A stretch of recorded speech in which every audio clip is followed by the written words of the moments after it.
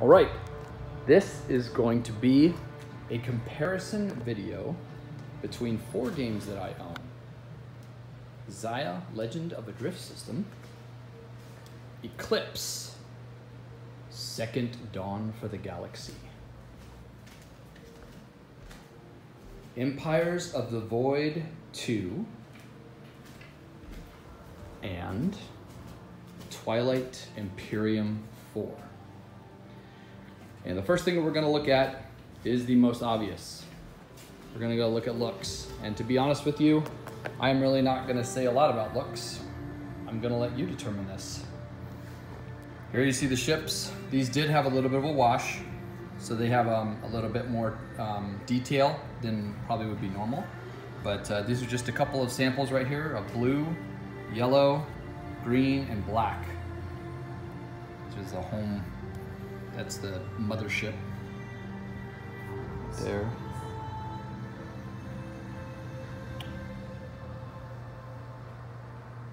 Here's the board, here's the tiles.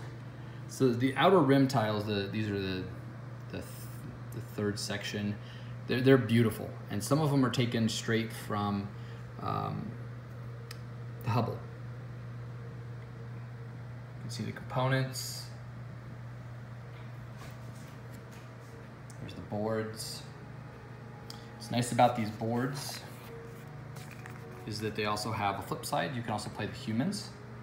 All of them are flipped on the human side. I only have the aliens out right now. Different components that there are. There's a little tray. Manages your economy, your science, and your mechanics. Material, thank you. Material. And this goes up, and you get to upgrade these little cubes. Kind of goes further. All right. Xia. What's the highlighting feature of Xia are, of course, the ships, because they're all in color.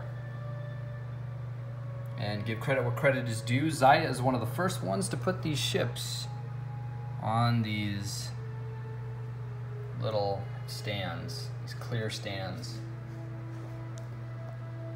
There's all your ships, resources, cards. There's all the tiles. Got all these tons of ships. So there's the looks for Xia. Empires of the Void 2. This is designed by Ryan Lockett. He is an artist. He designs and he paints or does his own games. He designs all these. Does all the art.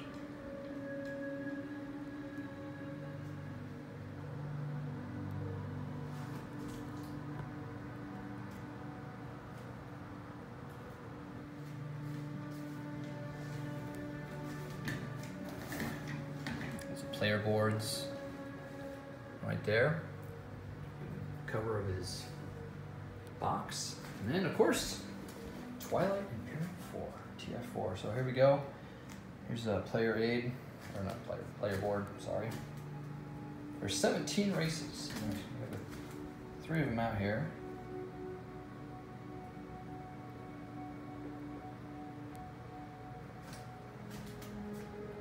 Card stock. Strategic cards, dice. There you go. That's your look for the first 4 games. Now, once we get past the appearance, talk about the quality. I cannot help but be impressed by Eclipse. The quality in this game, it just is so good. These tiles are beautiful. They're thick. There's no edging off of them. They're gorgeous. The ships are beautiful. You can take however much you want to wash for the washes or not wash, whatever, but they're beautiful. They're all size different. What's neat about all of the different aliens is every alien is different, as you can see. These are 4 different species and they have 4 different ships. It's one of the only games that does that when you have these galactic battles. You got the enemy ships, they look gorgeous. And guardians, ancient people. So the quality of this is just so good. The stock of these boards is a little thicker than normal, which I really like, and I think it really holds up. I love the art. It's very crisp. The way I describe Eclipse is clean. Here, they got this board. This changed everything for when this came out too. You can put all your technologies here and it holds it, so you don't have to do anything. It's easy to pick up. And then these transform the game. They're easy to manage.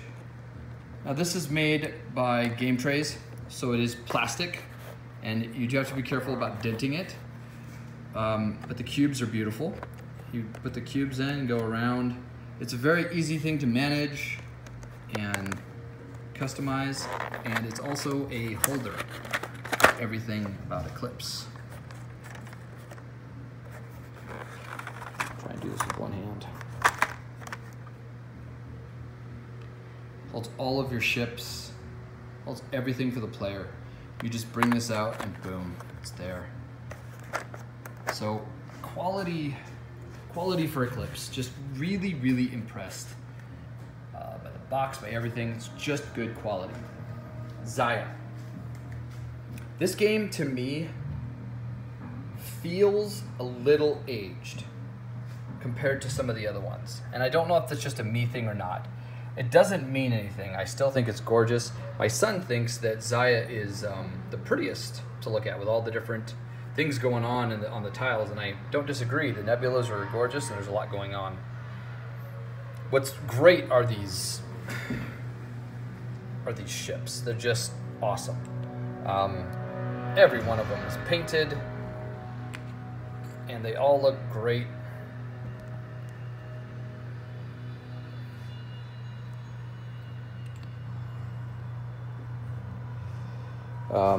Over here you have some, these are the ships. So these are pretty good stock right here. Here's some frost damage, some other damage. These are beautiful, so good components right here. These are also one of the first to come up with metal coins, and they have gorgeous metal coins that are like space currency. Here's those single ones, and then they have the ones that are worth 5, I believe. That's the best I can get right there. The economy board, card stock. There's lots and lots of cards. Cards everywhere. It's a fame tracker. So the quality here is fine. It's good, and it's got some really neat standouts. And this game is all about dice. Ryan Lockett's Empire of the Void. So component-wise, the board is gorgeous. It's very, very sturdy. Each one of these planets right here, you can take them all off, and so these can change different. This is very good stock. The card quality is fine. It's kind of thin cards, but beautiful nonetheless. Solid components. Very fun to touch and hold. He made all of these ships. He molded all of these ships. Each one is a little bit of a different one. These are their mother ships or home ships, however you want to say it, the capital ships. Right there. And of course, not to be outdone, he's done his own currency as well. And it's got these beautiful metal coins. And then of course he's got a 5 as well. Space currency, the dice, some extra things right there. But this is very, very good. Going inside of a box, again, Eclipse is just the cleanest. This, I put in little baggies everywhere and it goes in and it's fine. But that's kind of how it goes. I don't have an insert for this game either. I use the insert that it came with, which suffices. So the little baggies, I have little baggies for everything and it kind of fits in and I'm okay with it. I will say, the card stock, or the stock on these tiles, I was very disappointed.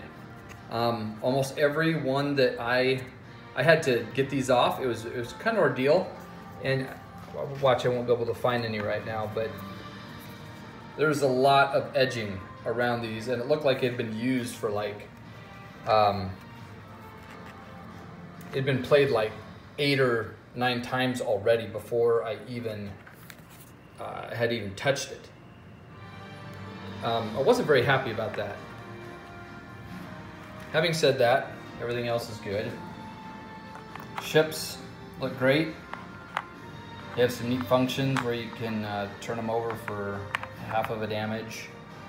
Put together these war suns. No plastic stands for this one. Here's the card stock. This is very famous Fantasy Flight cards. These are the tiny cards that they're using, and they use those for a lot of the different things. The player boards are gorgeous. And in fact, there's a lot going on here. This tells you a ton of details. And also, you can get a backstory. It shows you just all kinds of stuff. Starting units, starting technologies here on the back. And then right here, the main board where you're gonna have everything, it's got all the different, it's got a little cheat sheet right there. Fits right in there. And the box. Okay. So, what are these games? What are these games about? Let's go over this really quick. So, I have a little bit of notes here.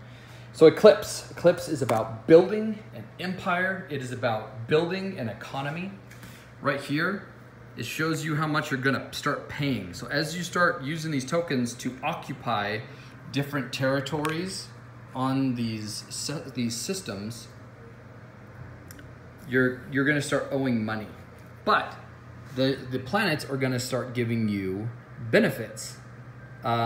This is a terrible tile, but I pulled these all out just for examples. Here we go. So right here, this is for materials, this is for currency, and this is for science. So every time you get one of these, so if you control this system, this tile, you could put your control token right here, and you would have those 3 resources. And you would come up here, and you would increase the cubes for these. So this tells you how many of those resources that you would get every turn. Here's your currency. This is the one that always needs to be higher than what you're gonna spend. So this is an economy game as well. But it's more than that. So you build your economy, you build up your science, you build up your materials. You do that so that you can come over here. You can get technological upgrades from different elements. You can modify your ships, your battleships,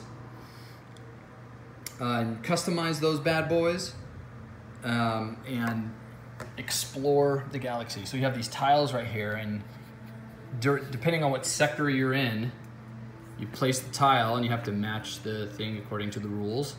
You place it in there and boom, now you've explored.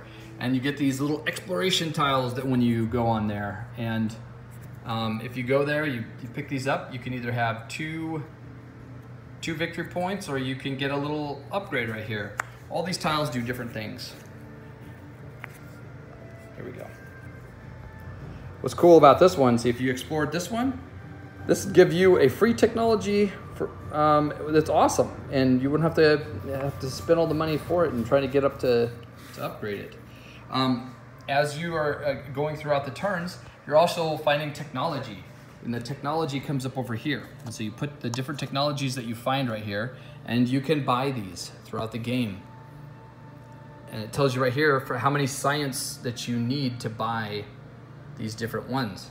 You put those up here and then you upgrade. So this is very much building an empire, and you're building your science, building material, building economy, getting technology, build. You explore, and at the end of well, I won't talk about what the end is, but that's the feel of this game.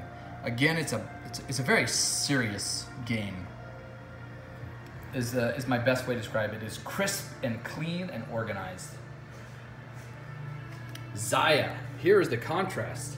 So this is the crazy space cowboy type of one. If you think Firefly or Han Solo or some ship in space like Dark Matter, going throughout the galaxy, and here you want to go from being a scum to becoming the most famous pilot or ship in the world, you know, in the galaxy.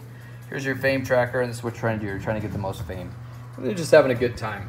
This game is all about rolling dice. Almost everything that you do, you roll dice, and you roll dice to see how fast you can go. You roll dice to see what you can shoot people. You roll dice to see if you got a 10, or if it's a 10 or below, then something bad's probably going to happen when you roll this bad boy. And nebulas and asteroids and debris fields. You can get hit by a sun. And in this game, if you die, you just reset. It's almost like a video game. You reset and you died, you suffer a little bit of a penalty, and you keep on going. This is a game about trade. You can go pick up these mission cards right here. These mission cards will do different things for you. And wish I could get that color right there. Some of these you'll roll dice again to try to figure out what you have, or some of them will say, hey, if you get the smallest version of this, then you can get some money. So this is about getting money and getting outlaws. Let's see, the orange ones are bad. The cubes right there are trade, and this game is a lot about trade. So you go to a different planet, buy some resources, maybe drop off one and get some more money. And then you go try to find that and then drop those off to another planet that could benefit from them. So you're going around different places. You gotta watch out for frost damage, space pirates. What's kind of cool about this game is you've got these space pirates that are just going around trying to shoot you as you're going. Nobody's playing them. You've got these mercenaries that you can go hire. You got this ship that's just kind of flying around this planet. And these aren't even players. Here's just some examples of some ships that you have and everything. Right here, this is how you take your turns. This game is about modifying your ships. This ship has got some shield upgrades. Sorry about that, there we go. It's got some shield upgrades and it's got an engine. Then you got one over here that's just built for blasters. It's got blasters, and right here it tells you the dice that you get to roll. So the higher the dice, the better chance that you have of doing that damage. You know, and then maybe this ship is just about shooting missiles. So all these different things, you carry the cargo and go around, you explore tiles. So if I come over to this sector, I'll pick up a tile right here and I'll place it down here. And that's how you explore in Zaya. Get into finding out these different planets that you may need to go trade and get some money. You take that money and you can upgrade your ship from a small ship to a medium ship to a great ship. And all the meanwhile, you're getting more and more famous. All right. Empire of the Void 2. This game is about an adventure. This is a space adventure. The planets in this are absolutely gorgeous. So this game always puts things from Star Trek, Star Wars, Stargate, sci-fi series, books that I've read, and it puts those ideas into my head because of, one, the art in these cards, and two, the little flavor text that he has below these. Right there. I catch smugglers trying to take a hexile from Tanfu. And you find out that there's kind of feuds between some of these planets and that some of them don't like each other. One of the planets has these fungus problems that kind of will go across ships and destroy them. There's an alien race out there that's destroying other races, and you have to watch out for them. All these different things, and they have a little bit of a backstory. And he has event cards for each of these planets that you play. And there's like 8 events for each planet. And so each time you play, you only play with one of those event cards. So you get these different stories that unravel and have these different things going on. Up here, you're doing these minor upgrades. You get these little small boosts in technology. This is kind of, lots of things give you victory points. You get victory points from conquering these planets with these little cubes right here. The cube tells you that right there, that's 1 victory point. And you come over here, there's another victory point. This shows you influence. Influence is kind of like an alliance between the planet.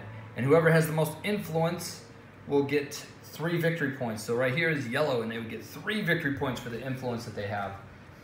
And of course, if you come in and conquer a planet that you've already influenced, you're going to lose that influence because they don't like you anymore. Got your motherships and everything, and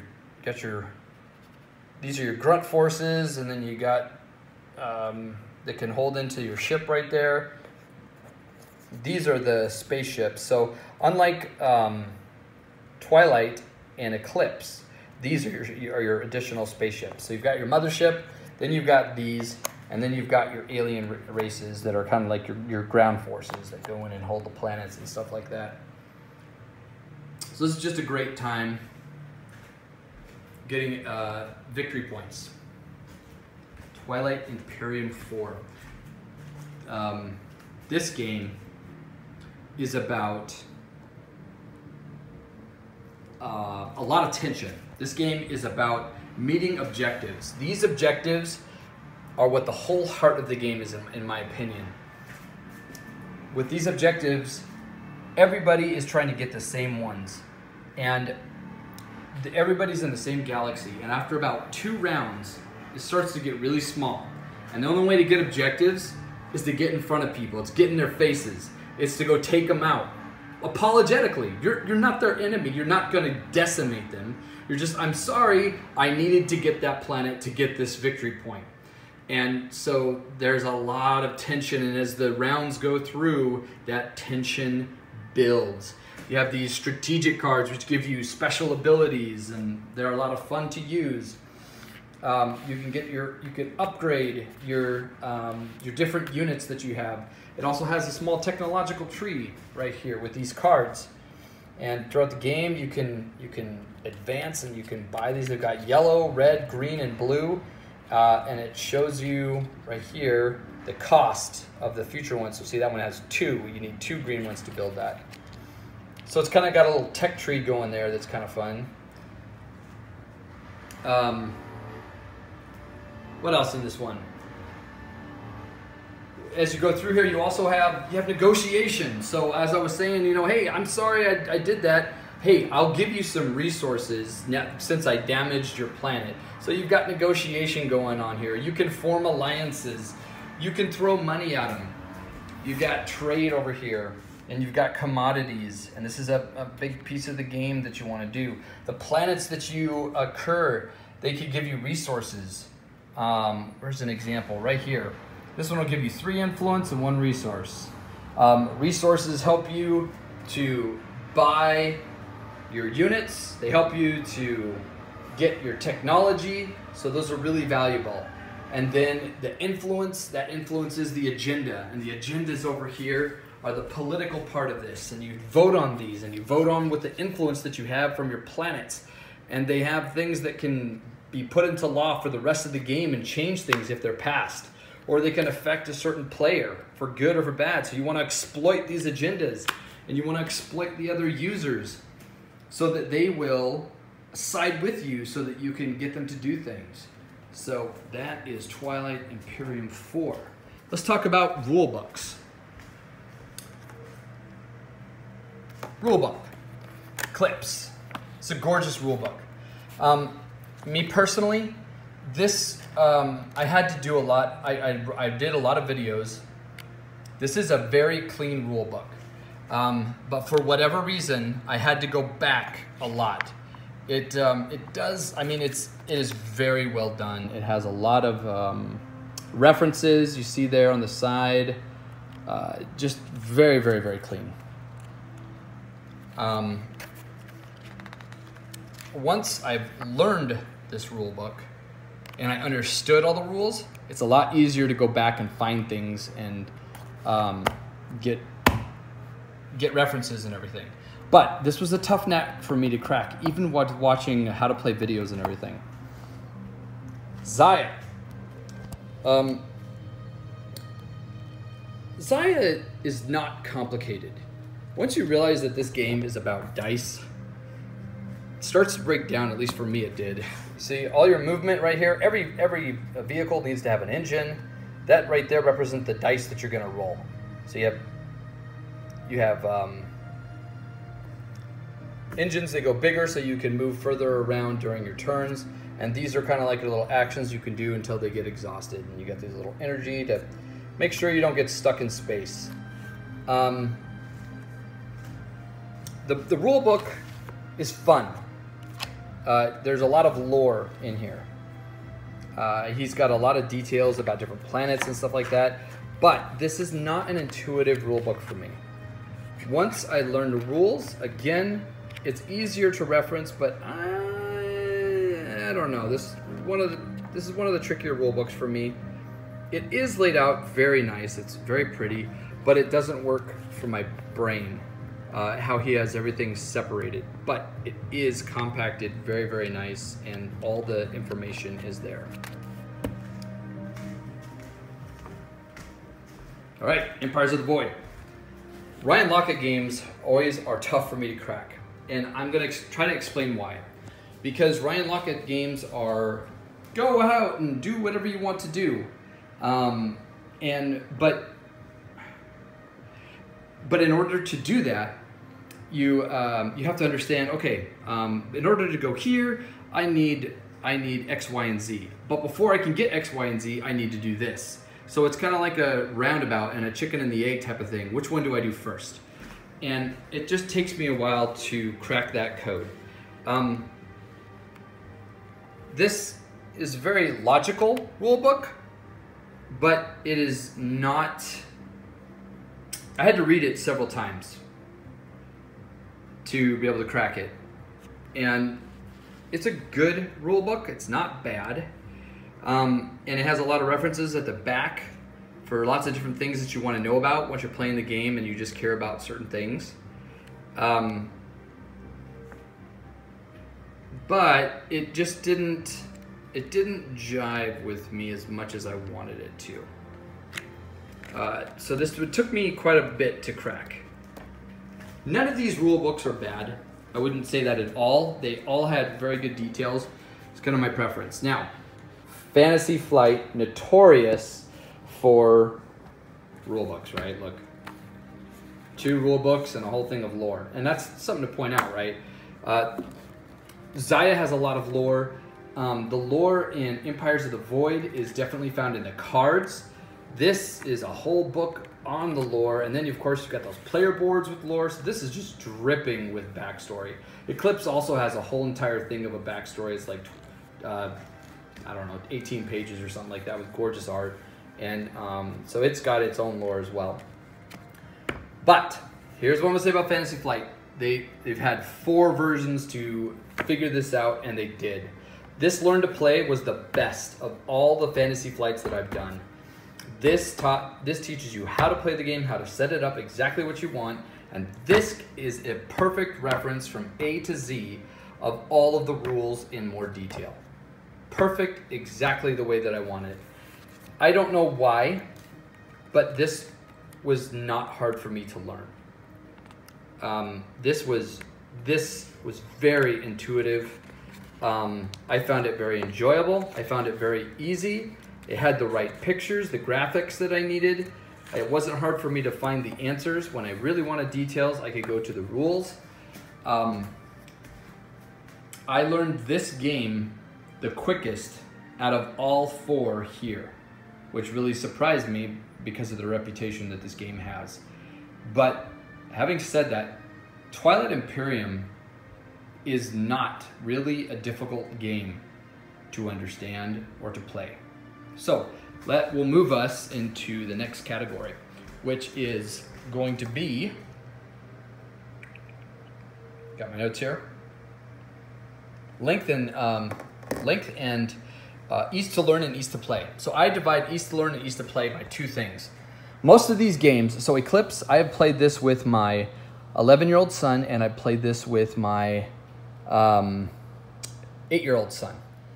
And he doesn't even know how to read. And so I help him out a lot. But basically I say, what do you want to do? And right here is what you do on your turn. Do you want to get experience? Do you want to research, upgrade, build, move, or have influence? Explore, so not experience, explore.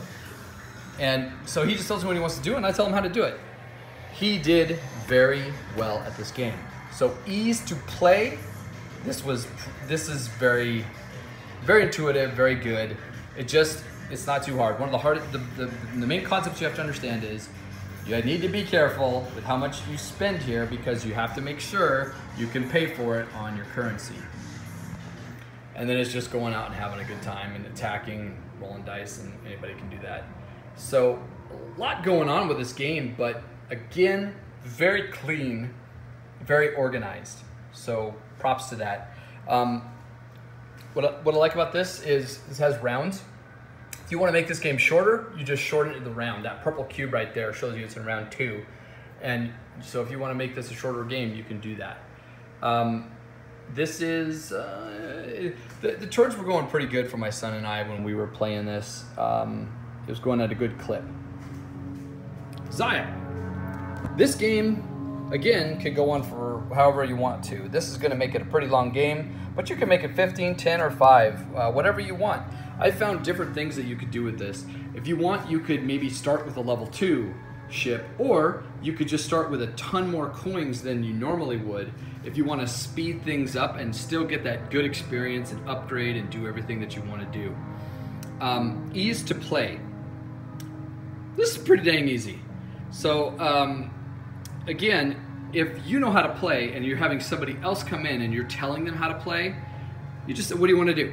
You got your action card, this is your mission, follow it. And if you want, when you want to move, look at your engine, roll the dice, this tells you how far you get to go. If you want to use one of these bad boys, you can use it and expend your energy and you go back up. It's not too bad. Now, having said that, there is a lot of bookkeeping in Xayah. A lot of bookkeeping. And what I mean by that is that there's a lot to just keep track of. All these different NPCs, which are very fun and are awesome, and they add some flair to this game, but you have to remember to do their different things. And when these cards start to come out, you have to start remembering the different cards that are out there. These change the game, and they have different things going on. Sorry, I'm trying to get a good picture. They change the game in different ways, and as you keep going, and these are different things that people can go for and get fame points. Be the first person. Oh, this is a terrible. There you go. Jack of all trades. Successfully mine, harvest, and salvage in one turn. So they're fun cards. You get to do more, but they start building up, and there's just kind of a lot to keep up on this one. All right. Empires. Learning this game, it took me a while to figure it out, but having taught my daughter and my son and my other daughter how to play, all 11 and younger, it wasn't so bad. I did spend about 10 or 15 minutes explaining different things, but again, just being a secondary player and kind of a backseat and playing the game, it's not too bad. Here's what you do. Pick one of these. Do you want to move and attack? Do you want to research and build? So this is what I have to explain to them at the very beginning. You want to do a card action or diplomacy? Do you want to recruit or scavenge? And that's it. So you just pick one of these, and then everybody else does that same move. And then the next person goes. So I really like that about this game. It's a good mechanic. It helps things to just keep moving.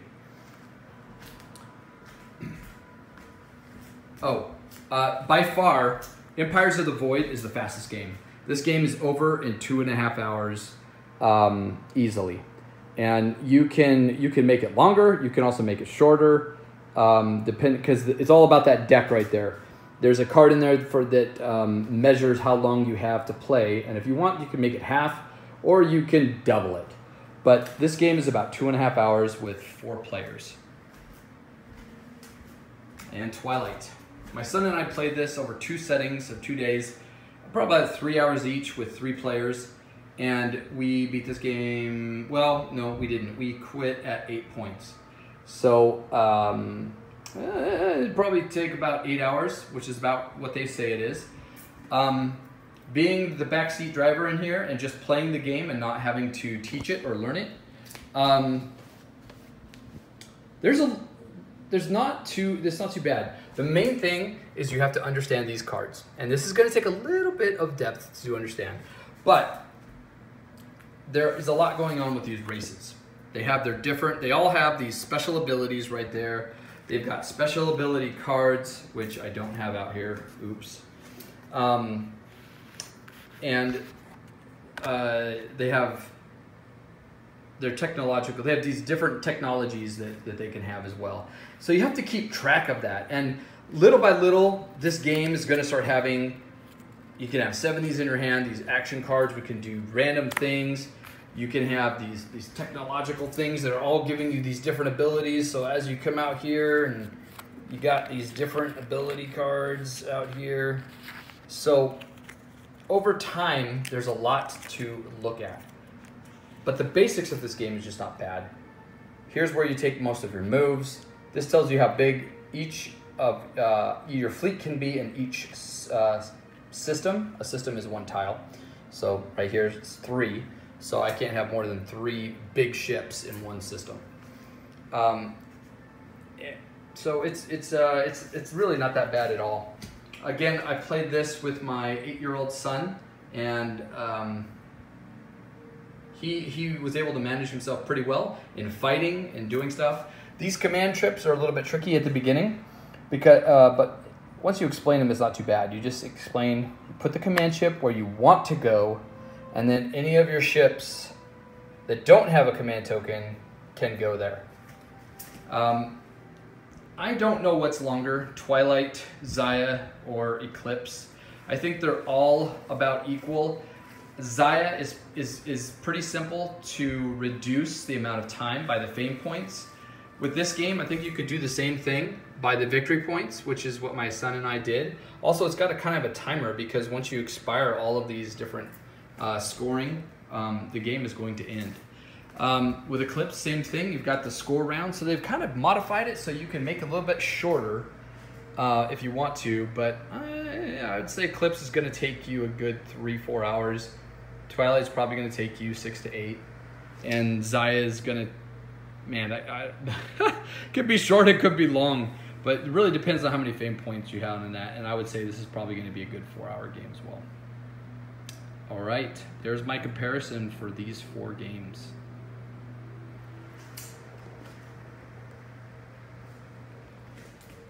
Hope you enjoyed. Hope it was informative. I know this is kind of long, but I thought it'd be kind of cool to lay out all 4 of these games side by side so you could see fresh with your eyes. Bye.